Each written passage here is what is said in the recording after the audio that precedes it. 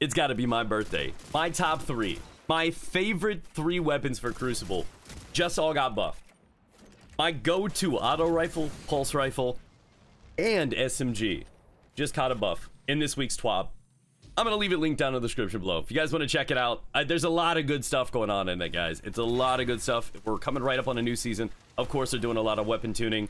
But I am really excited right now because the weapons that I value most are heavily slept on. People don't appreciate them or consider them top of the line. And I think they are the best in their slot or tied with the best.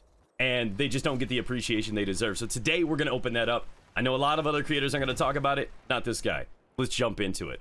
So first and foremost, what I want to talk about are some of the changes to the weapon pools and the perks. So one of the things that they just did, which is going to make farming easier for us and more consistent to get our god rolls, is they have addressed an issue where playlist weapons from Crucible, Gambit, and Strikes weren't randomizing individual perk columns, perk counts, correctly based on the number of resets. So when you play inside of Strikes or inside of those playlists and you get it up to Legend, rank 16, and then you reset it, further rolls beyond that point are supposed to come with multiple traits on them, further consolidating your options. So you're getting like basically 2 rolls in one. There's multiple rolls on the gun, it's going to be easier to get the god roll, right? So now that this is going to work and be more functional, it should be easier for us as gamers to get those playlist weapons. That being said, that's where the majority of my favorite weapons are.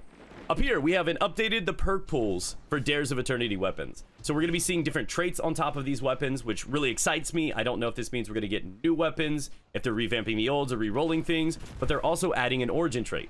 This is where one of my favorite weapons comes in, the BXR. It is my go-to PvP pulse rifle. In a meta where pulse rifles dominate, they have just decided, hey, let's add an origin trait to it. I'm like, yes, please. Let's take that 10 and turn it into 11. It's easily a contender with the Peace of Mind, the Horror's Least, and the best ones out there. And I'm really excited about that. So maybe get out there and get farming and looking out for one of those rolls. For the second option right here, we have seen that the Gambit and Iron Banner origin traits were too specific to be generally useful, so they've both been redesigned. Great awareness. This is a brilliant idea by them. So the Invader Tracker is being reworked for Gambit weapons. It's being renamed to Gun and Run, and they have redesigned the functionality to give a sprint speed increase on multi-kills.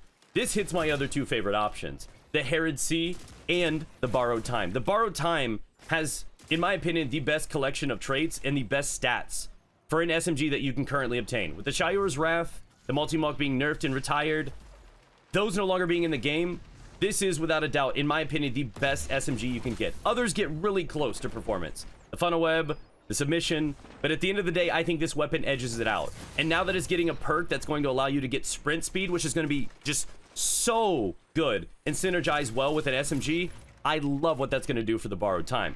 The Herod C is also going to inherit this change and have a buffed up origin trait, but it's going to go a step further because it gets buffed twice. Not only this, but the 360 RPMs auto rifles have just been granted additional stability, so they're going to be more manageable. If you guys haven't caught, I have made god roll videos on all 3 of these weapons. If you want to know what to do, what to wear, and what to use on these things, I'll have those linked in the description down below. The Herod C is without a doubt the best legendary auto rifle, in my opinion, in this game for both PvE and PvP content. I just made a video on it a couple days ago, and it is that good, and it's about to become a little bit better in 2 different ways. So I'm just in heaven right now, man. I am happy about this news. Let me know what you guys think down below. What was your favorite part of this week's swab? And I will catch you with another video soon. Subscribe and tick that bell so you don't miss future uploads.